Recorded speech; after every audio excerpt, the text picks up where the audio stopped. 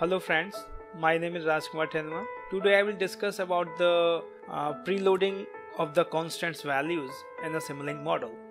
Many times you have seen that you are using some constants in your Simulink model, and whenever you want to simulate your Simulink model, first of all you have to initialize those values inside the MATLAB. After that you will be able to run the Simulink model, but you want to just simulate the model without initializing all these values. You want that all these values should be initialized automatically when we load the Simulink model. So today I will show you how you can do that. So let's see. So for that, open the Simulink, create one simple model. So I'm just taking one sine wave, okay, and taking gain block. So I am taking two gain block, okay, and after that, just to show the output I am using scope, right?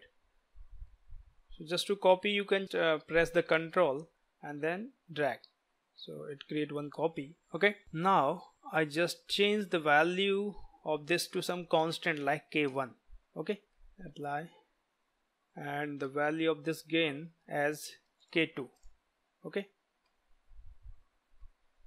So definitely when I will run this program, it will create some error, right? Because we don't have the value of k, okay, k1 and k2. So either you can fix this by using the load a file into base workspace, right, or create a new variable. I'm not discussing about this at this time, so I'm just telling you how you can preload the values when you open the Simulink model. Okay, so for that you have to just go to the modeling, then model setting. In your Simulink there may be some different options, but you have to go to the model properties. Okay, so based on the Simulink version there may be some variation. So you have to go to the callbacks, and in the callbacks there's a preload function, right? So in the preload function you can write the values of k1. Suppose I am writing k1 is equal to 5 and k2 is equal to 10.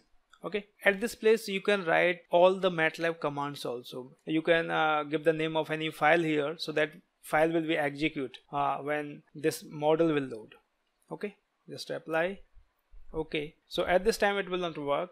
You have to first close the model, and before closing you have to save the model. Okay, so save the model. So this is preload underscore example, right? And now you can close this. Okay, now open the model again.